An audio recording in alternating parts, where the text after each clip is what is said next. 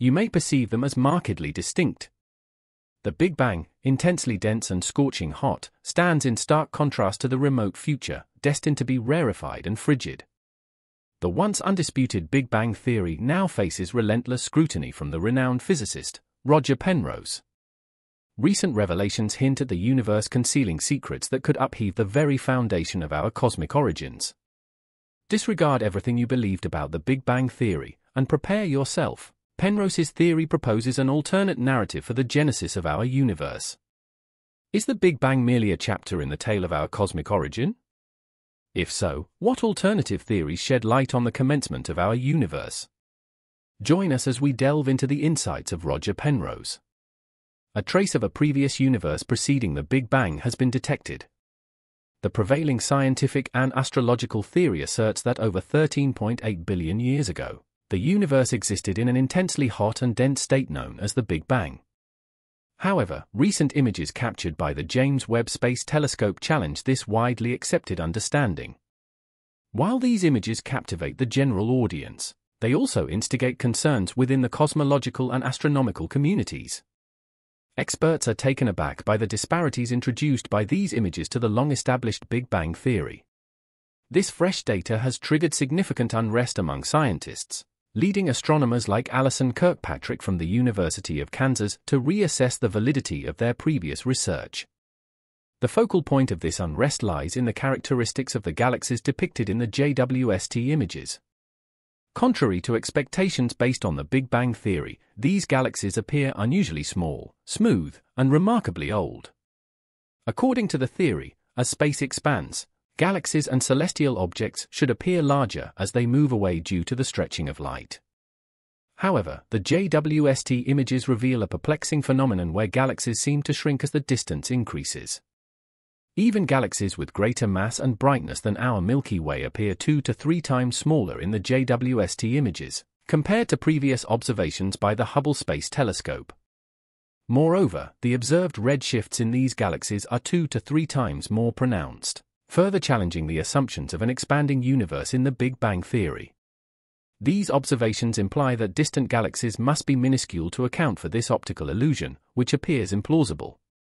These diminutive and smooth galaxies undermine the notion of expansion, casting doubt on the validity of the Big Bang theory. Initially, proponents of the theory acknowledged that their assumptions required the existence of small and dense galaxies, informally known as Mighty Mouse galaxies based on earlier Hubble observations. However, the situation has been further complicated by JWST images, questioning whether these compact galaxies could transform into larger ones through collisions or expansion.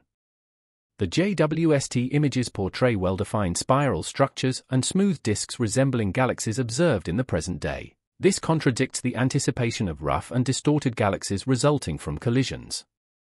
Without significant mergers, these minute galaxies cannot grow 100 times larger, challenging the concept that they were initially small.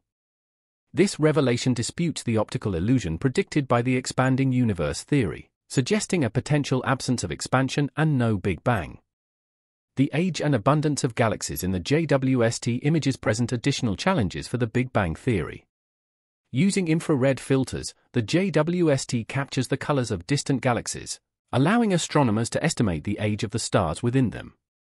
According to the theory, these galaxies should represent approximately 400 to 500 million years after the Big Bang. However, some of these galaxies exhibit stellar populations over 1 billion years old, contradicting the assumption that nothing could have existed before the Big Bang. Furthermore, theorists expected that as the JWST delved deeper into space and farther back in time, there would be fewer galaxies and eventually no dark age. However, the images reveal galaxies as large as the Milky Way even just a few 100 million years after the theorized Big Bang. Additionally, the number of galaxies observed at redshifts above 10 is at least 100,000 times greater than predicted by theorists. The formation of so many substantial galaxies in such a condensed time frame challenges the Big Bang theory. These discoveries have sparked a re-examination of the concept of time. Some scientists propose that time is merely a human construct, serving as a tool to distinguish between the present and our perception of the past. They posit that time is an illusion created by human memories, suggesting that all events, past and future, happen simultaneously. This perspective challenges the traditional notion that time progresses strictly forward. Some proponents of the Big Crunch theory take a step further by suggesting that time might reverse if the universe halts its expansion and starts contracting. This reversal could potentially undo the cooling and expansion observed in the Big Bang, ultimately leading the universe to collapse back to its point of origin. The consequences of such a big crunch remain uncertain, with various theories circulating. Some propose a fresh start with another Big Bang, while others entertain the possibility of the universe simply ceasing to exist. Some ideas even consider a cyclical nature, repeatedly generating multiple universes. The ongoing debate about the direction of time has prompted scientists to question its fundamental nature. Some advocate for a block universe concept, where space and time are intricately interconnected in what is known as spacetime. Drawing from Albert Einstein's theory of relativity, the block universe viewpoint asserts that time and space are part of a four-dimensional structure, where each event has its position in space-time. This implies that past, present, and future coexist in spacetime, making them equally significant. Physicist Max Tegmark from the Massachusetts Institute of Technology addresses this concept by suggesting that reality can be depicted as either a three-dimensional space where events unfold over time, or a four-dimensional space where nothing changes. If the latter is true, it implies that everything already exists at any given moment, encompassing the past, present, and future. However, the illusion that the past has occurred and the future is yet to come leads us to perceive change. Julian Barber, a British physicist renowned for his extensive writings on time, provides a unique perspective. He likens our experiences to a series of nails, emphasizing that our awareness is limited to our brain state. According to Barber, the perception of the past arises from storing memories in our brains.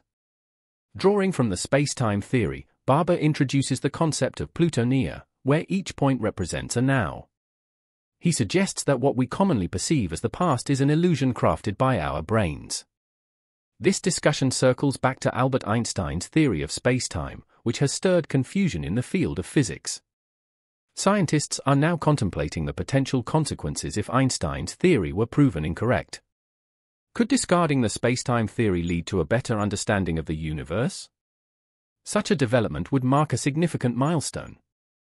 Throughout history, scientific revolutions have been pivotal for progress. Dissatisfaction and doubts often pave the way for new theories to replace old ones, a pattern witnessed in astronomy and physics. In the early days, humanity believed that Earth was at the center of the solar system, a notion that persisted for over millennia. However, Nicholas Copernicus proposed a heliocentric model, suggesting that Earth is another planet orbiting the Sun. Despite initial resistance, this model gained support with the advent of telescopes. Isaac Newton further contributed to our understanding by explaining that the Sun's gravitational force causes planets to orbit it. Newton's theory dominated scientific thought for nearly 300 years until Albert Einstein introduced his general theory of relativity in 1915. This new theory effectively explained the quirks in Mercury's orbit, and received strong confirmation during a 1919 solar eclipse near Africa. Unlike Newton's idea of gravity as a force, Einstein saw gravity as a result of space. He proposed that everything in the universe exists within a four-dimensional structure known as spacetime, where significant entities like the Sun cause this structure to curve. This curvature influences the movement of planets, and observers perceive it as a force, akin to Newton's description. Einstein's spacetime theory has been the predominant idea for over a century, gaining further prominence after the detection of gravitational waves in 2015. However, like previous theories, it may encounter challenges as it clashes with quantum theory, another fundamental physics theory. The quantum world is renowned for its peculiar features, where particles can exist in multiple places simultaneously. In the 1930s, Erwin Schrödinger illustrated the oddity of quantum superposition with his famous Schrödinger cat experiment. In this experiment, a sealed box contains poison linked to a hammer triggered by a quantum measurement. According to quantum physics, until someone checks, the particle is in both states, rendering the cat both alive and dead. However, this quantum idea doesn't align with the smooth fabric of space-time. Even Sabine Hossenfelder, a theoretical physicist at the Frankfurt Institute for Advanced Studies, acknowledges this conflict. According to Einstein's spacetime theory, a gravitational field cannot be in two places simultaneously. The theory follows the principles of matter and energy subjected to curvature. On the other hand, quantum physics suggests that matter and energy can exist in many states simultaneously, challenging traditional ideas of locality. This dilemma raises the question of where the gravitational field truly exists. Hossenfelder concedes that there is no satisfactory answer to this question, emphasizing the ongoing challenge of reconciling general relativity with quantum theory. Efforts to merge these two theories result in mathematical inconsistencies, with calculations sometimes yielding probabilities greater than 1 or even infinity, lacking meaningful physical interpretations. Consequently, the two theories are considered mathematically incompatible. In their quest for a unified theory of quantum gravity, physicists are seeking harmony between these rival theories, much like historical monarchs seeking alliances. String theory emerges as a prominent proposal in this endeavor. Often considered an unconventional possibility, string theory posits that tiny vibrating strings make up subatomic particles like electrons and quarks. Just as different notes can be produced by placing strings on a musical instrument, string theorists argue that various particles arise from different combinations of strings. While appealing for its potential to reconcile general relativity with quantum physics, this theory requires strings to vibrate across 11 dimensions, 7 more than the 4 dimensions in Einstein's spacetime fabric. Currently, there is no experimental evidence supporting the existence of these extra dimensions. Despite its mathematical intrigue, the accuracy of string theory in describing our lived spacetime remains uncertain without experimental validation. In response to perceived shortcomings of string theory, physicists have turned to an alternative approach known as loop quantum gravity, LQG. This theory reconciles two conflicting theories by challenging a fundamental principle of general relativity, which asserts that spacetime is a continuous, smooth fabric. Instead, LQG proposes that spacetime consists of interwoven loops, providing structure at the smallest scale. This concept can be likened to a length of cloth that initially appears smooth but reveals a network of stitches upon closer inspection. Alternatively, it resembles a photograph on a computer screen composed of individual pixels that become evident when zoomed in. The challenge with loop quantum gravity arises from the incredibly tiny scale referred to as the Planck scale, roughly a trillionth of a trillionth of a trillionth of a meter. J. Maluk at the University of Nottingham points out that the number of loops in a cubic centimeter of space at this scale would surpass the total number of cubic centimeters in the entire observable universe. Testing LQG at the Planck scale poses a formidable task, requiring a particle accelerator about 1 trillion times more powerful than the Large Hadron Collider at CERN. Moreover, such a colossal device would need to be as vast as our Milky Way galaxy. Nevertheless, a group of physicists from the UK, France, and Hong Kong is working to propose an alternative method.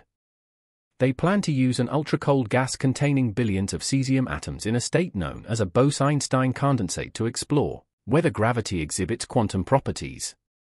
The universe itself provides another avenue to investigate small space-time defects. Light from distant parts of the universe has traveled through billions of light-years of space-time. Although each spacetime defect's effect may be minuscule, interactions with multiple defects could accumulate, leading to observable effects over vast distances. Astronomers have examined light from distant gamma-ray bursts for over a decade to find evidence supporting LQG. These cosmic events occur when massive stars collapse at the end of their lives. However, unexplained systematic distortions in the spectrum of these distant bursts remain, as observed by Hossenfelder. It remains uncertain whether these distortions occur during their journey or are related to the bursts themselves. Due to this uncertainty, progress may require moving beyond Einstein's idea that spacetime is a smooth and continuous fabric. Einstein proposed that spacetime is like a stage always existing, and objects move within it even without celestial bodies. However, physicists Lauren Friedel, Robert Lee, and George Minich present a different view. They argue that spacetime isn't independent of objects but is defined by their interactions. In their perspective, spacetime is a product of the quantum world, not something separate from it. This idea challenges the norm. but Minnick considers it a precise solution to a long-standing problem about locality and a quantum phenomenon called entanglement. The appeal of the modular space-time theory lies in its potential to tackle issues in theoretical physics and explain strange quantum behaviors. Physicists often observe entanglement, where changing the properties of one particle instantly affects another particle, even if they are far apart. Einstein called this phenomenon spooky action at a distance. The modular space-time theory accommodates such behavior by redefining the concept of separation. If space-time emerges from the quantum world, proximity in a quantum sense becomes more fundamental than physical proximity. Minnick explains that different observers may have different ideas of locality depending on the context. This is similar to how we feel closer to a loved one far away than a nearby stranger.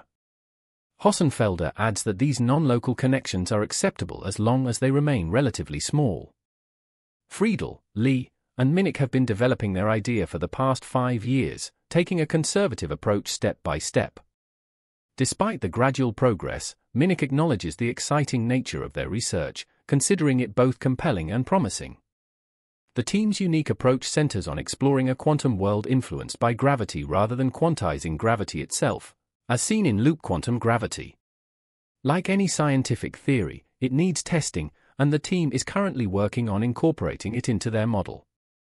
While this might seem abstract and relevant only to academics, it has the potential to significantly impact our daily lives. Our existence is closely connected to space and time, and any shifts in our understanding of space-time would affect how we understand gravity. Quantum theory plays a crucial role in the functioning of our current devices.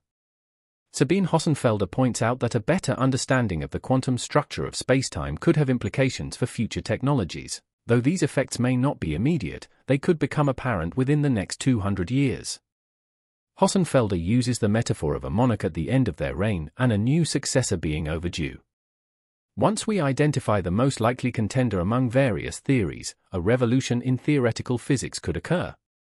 Astronomers, scientists, and physicists are confronted with this situation and must consider the best course of action to address these ideas and discoveries. In addition to string theory and loop quantum gravity, several other theoretical frameworks and ideas have been proposed to unravel the mysteries of spacetime and gravity. These alternatives seek to provide new perspectives on the fundamental nature of the universe. These theories include causal dynamical triangulation, CDT, emergent gravity, asymptotic safety, quantum graphite, and non-commutative geometry. Causal dynamical triangulation, CDT, is a quantum gravity approach that views spacetime as a network of triangles. This theory aims to describe the emergence of space and time through discrete building blocks, focusing on the causal structure of events within spacetime. Emergent gravity challenges the traditional idea of gravity as a fundamental force, suggesting that gravity is not a fundamental force but emerges as an effective description of more basic quantum interactions.